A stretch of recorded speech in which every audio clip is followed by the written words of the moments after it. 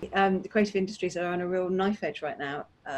We know that thousands of creative businesses and jobs have already been lost, and there are a lot more to follow. And we're looking at losing over £1.4 billion a week in revenue. And the pandemic is going to affect all different parts of the creative ecosystem. A lot of the industry is hurting, and there's some very existential challenges for lots of festivals, lots of events, lots of companies that support the 5.2 billion music industry, and so it's a very, very devastating time.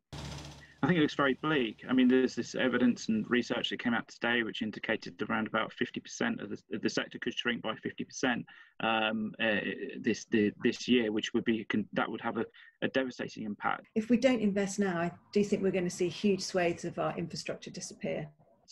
That means hundreds of venues closing. That means a number of arenas, a number of music companies no longer functioning, and also potentially losing some very good people out of the industry and maybe attracted to other sectors in order to form work.